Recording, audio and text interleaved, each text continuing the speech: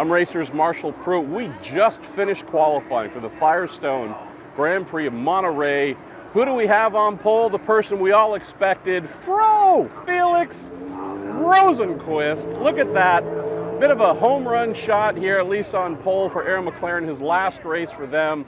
A really amazing qualifying session to look at here. And normally you just get my ugly mug, but oh no, you get a much prettier mug joining me. Who do we have? Jack Harvey, all caps, Jack Harvey. Brother, we got Felix on pole, new lap record by 1.1 seconds. Yep. You've been watching up close all around this track as a current IndyCar driver who's been here and done well, whether it was in Indy Lights and IndyCar as well. Yep. Tell me about seeing this track and drivers bathed in grip. The thing everybody's seeing this whole weekend is new surface, it's so fast, which it absolutely is. Corners that seem like they will work before and still work now, they're just significantly quicker. The interesting thing, talking around the paddock, although the whole track has got more grip, it's quite a narrow line. Yeah. So if you're going offline a little bit, it seems to have a pretty heavy repercussion. That's probably the observation that comes up the most, but it's been wild. How many red flags there have been this weekend so far? It'd be interesting to see what happens in the race. Physical toll as well is something we'll talk about in a moment. We had Felix lay down that lap. Great lap. Almost done, right? Very end of the Fast Six. There's about a minute left of the rest of the players out there. Is anyone going to knock him down? Joseph Newgarden put up a good lap, but pitted a little bit early. We had Alex Palou running out there. We had Scott Dixon. We had Scott McLaughlin. We had Christian Lundgaard. McLaughlin comes close, but not close enough. Very and close. Yet again, RLL, team you know very well with Christian Lundgaard right there. Yuri Vips, really impressive in P7, I believe. Tell me about this, because when we get not only a new track surface, Jack, but this hyper pole battle, right, where everyone's within no time. This is a fan's dream. It absolutely is, mate. And I think I was listening to Felix earlier talking about tyre prep, and I think that really might have been what sealed his pole position today. Tell folks what that is. So basically, it's how quickly you can activate the tyre, right? How quickly you can get heat in it, but also just how quickly you can really push the tyre and lean on it, because there's a difference between core tyre temp, surface tyre temp. He said he kind of just went out and got on it, and maybe he just maximise more grip of the tyre sooner instead of building heat slowly. And I mean, Scott is so fast in qualifying as well, and that gap for pole today is what we all love about IndyCar racing. Also just racing, period. I got to admit, it sucks being here just kind of watching. I don't like him standing here, but we love him nonetheless. Still a great qualifying to watch. And in terms of you know, the top six, I was so happy that Fro was on pole. You know, with leaving McLaren, it's going to be his final race. It just there's a feel-good factor in that for him, for the team. You know, I just wish them good success tomorrow.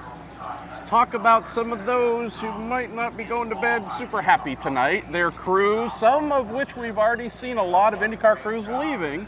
We have. But some who have work to do to find things setup-wise. We have a morning practice session, so there's one last chance to get the little wrong things right. But Andretti Autosport stood out to me as a surprise. Colton Herta, a rocket throughout the weekend.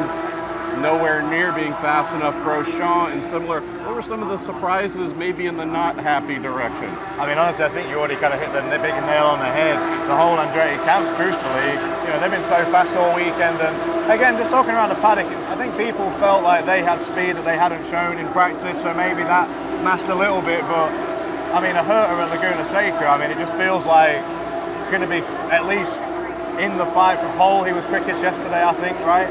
And I don't know, just that was probably the biggest takeaway in terms of some people at the back. Still seeing MSR maybe struggling a little bit. I think Elio ended up maybe in the gravel, like he maybe just gone a little wide, and we touched on that, on how narrow the grip is. Pato Ward as well, Felix's teammate. Felix had a great performance for Aaron McLaren, the rest not so much. Pato, one of many this weekend, it caught out by not the car that wasn't exactly perfect, spun. Car was okay, but again, one of these qualifying sessions where whatever you might have thought was going to happen beforehand, blown out of the water. I gotta say, I thought the Fast 12 was quite an unusual group when you start looking at everybody. Marcus Ericsson didn't have an awesome qualifying either. I don't know if that first group maybe seemed to be a bit more interrupted by that red flag that seemed to really hinder people. Whether it changed the grid a lot, I'm not sure. One of the things I'm excited about for the race tomorrow is normally Laguna Seca is very high deg. With this new track grip, it actually might go the other way. It might just keep getting quicker and quicker. So it'll be interesting to see how those strategies play out. But if there's a guy for the race I'd be excited about watching, it's probably Marcus Ericsson. He nearly always moves forward in the race. So not entirely sure exactly where he qualified. I know he didn't get transfer, so he might be my sleeper for highest position gain tomorrow. Wow. Yeah. 95 laps, I believe, which I think is going should exhaust people.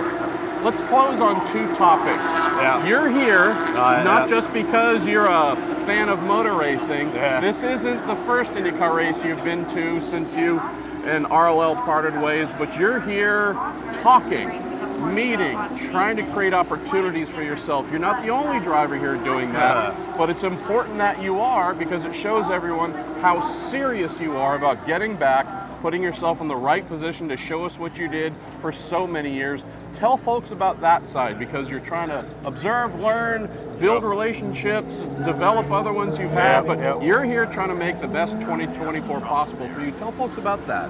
I mean, literally, we're trying to do everything you said. We're trying to see what opportunities might be there, how we might be able to fit into them, and truthfully, just what they look like. You know, who you can see the confirmed drivers, so probably people can figure out which teams we're talking to and, you know, where might have a seat. And ultimately at this point, I think the last few years what I've really realised is it's just about fitting in with your environment and then being able to really make the most of it. I actually just bought a townhome in Indy, so I mean I'm committed to making this successful. For anyone who doesn't really know my story, you know, even getting full-time took a few partial seasons, but you know, I love this. You know, I love racing in America. I love living here. I think just getting to do this period, we've chatted about it so many times, it's just such an unbelievable thing to do. You know, I love my life. I wish the professional side of it was a little better, but all we can do is come and work, and I'm prepared to do the work, and hopefully there's a team that I can slot into and have some success next year. One of the things I've loved about this kid since he got here, British racing driver, doesn't come from super wealth, having to fight for whatever he's gotten, and is shown, right, through success and wins and all kinds of great stuff. So he's not unaccustomed to having to work and fight for whatever he's got. So this is a setback, but this isn't the end of his story. Fingers crossed. Yes. Let's close on one other thing. So you and others are hoping to arrange a test or whatever it is with teams just to try and get some forward traction there. Heard one thing in the paddock since late yesterday and today that's interesting. Keep hearing our friends at Ed Carpenter Racing might be planning to go out and test at Barber Motorsports Park maybe towards the end of the month. And where that's unique, as someone who did mighty darn good in Indy Lights, I keep hearing the kid who should be winning the Indy Lights Championship, Indy NXT tomorrow, Christian Rasmussen, keep hearing he is going to be testing with Carpenter. Spoke with team general manager Tim Broyles.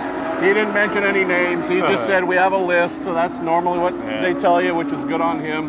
The one that I've heard, and I think you've heard as well, which is really intriguing, again, no confirmation, but it's what we keep hearing, F2 champion Felipe Drugovich. Drugovich coming over to maybe test? That'd be insane, Jack. So maybe give us some closing thoughts on that before we bring in Gavin Ward, and then, hey, there's Christian Rasmussen himself. We certainly have an influx, Jack, of F2 drivers who certainly love racing in America. That's got to make your job even harder to try and find a new home, knowing that there's younger kids saying, no, old man, I want your job, and you're still a young kid. I like to think that I'm still youthful. Yeah. I think that pull from Europe, from F2, F3 into America has always been there.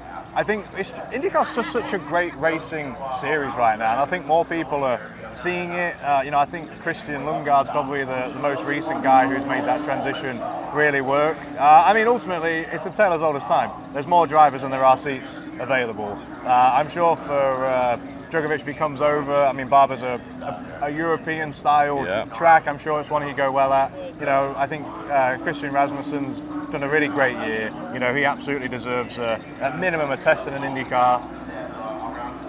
I wish him good luck tomorrow and see hopefully if he can wrap it up. But that merry-go-round of, you know, how the next 6 weeks are going to go is it's a stressful one for everybody, and never been one to like be a downer on it. I mean, they're all great drivers. I'm sure everyone's deserving in their own different way. Hopefully what we bring to the table is a little bit of experience. I know a lot of the tracks, and I mean, outside of that, we just hope that the team maybe just leans towards Jack Harvey, so we'll see. I like that. We got Jack Drugovich, Christian Harvey, whatever we need to call him.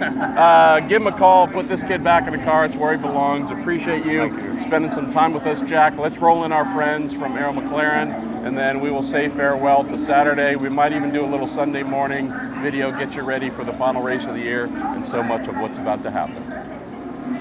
Billy, Vincent, you as Felix Rosenqvist's race strategist, brother in arms, so happy for you. You told him, hey, let's make sure they know we're here, they miss us. So tell me about this, brother, knowing that not only is this Felix's last weekend in that number 6 car, it's yours as well. I mean, it's a bit bittersweet. I mean, pole is awesome. I just am so happy for Felix and you know, the team as a whole, really, but this 6-car group, we've been knocking at the door for some great things for the last 2 years, and for one thing or another, sometimes it has happened. We've had some ups, but we've also had a lot of downs. So to be able to at least start closing out this weekend at the pointy end is I'm at a loss for words. It's awesome, and it's cool to see Felix just happy and driving with a clear head. He's got no worries. He knows what he's doing next year. Podium last week, right? This fight coming out of him at the end of the season, right time, right momentum for the new team he's going to. Yeah, that's good for them. You know, they're getting a strong driver. We all know that. But I'm just really happy for the 6-car crew as a whole. We've been so tight-knit, and a lot of new guys that are new to this sport on that car, and this is really cool. You know, 2 poles this year on a speedway and a road course, and with the new surface and track record and all that good stuff, that's awesome. Gavin Ward, I don't know if it means anything, but I said we're going to go down to Felix Rosenqvist's pit because I want to talk to him after qualifying because I feel like he's going to do well. I don't know if I had pole position in mind, but tell me about this, especially with Fro, who's such a big part, a huge heart of your program. Yeah. Look, if nothing else, we can say a send-off pole is a great way to go into Sunday. Absolutely. I mean, all along with Felix, we just want what's best for him, and we wanted to come into this race and send him off the best way possible. So we got today done, and let's get it done tomorrow. But yeah, I'm super happy. You can see the excitement of the team. Everyone's pumped. So Gavin runs Arrow McLaren, which is great, but this guy is race engineer supreme, big old technical brain behind those Canadian locks of his. Tell me about what you're seeing and hearing and looking at data and such about all this just pounds and pounds of grip that's amazing here in this new surface. As an engineer, you have to be looking at what's coming back from your cars going, man, this looks like fun. Yeah, I mean, it's fun to watch for one thing, but this track has always kind of been tick the boxes for me personally with like what my favorite types of tracks are. Tracks that reward commitment and punish mistakes, but like with the repave and the speeds coming up, it's like that on drugs. Wow. So that's been awesome, but you know, also it is quite different. I mean, a different tire, but really more important than a different tarmac makes the tires work very differently. So we've seen that, you know, last year you could maybe get 1 lap out of a set of tires, but then you have a big drop off. You know, here it's like actually it's harder to get them in, and like it rewards really pushing the tire, whereas before you could really overcook it. So yeah, definitely different. Tell us about this Felix kid who's moving on to a new opportunity, to a new team, but nonetheless, Texas, big, crazy, brave speed required. Pole position for Fro. Here again, everyone pushing to within an inch of their lives. Pole again. What is it about this type of track that fits this little pint-sized Swede? Yeah, this is clearly a track he's taken to right from the get-go, right? Even in his Ganassi days, he was mega quick here.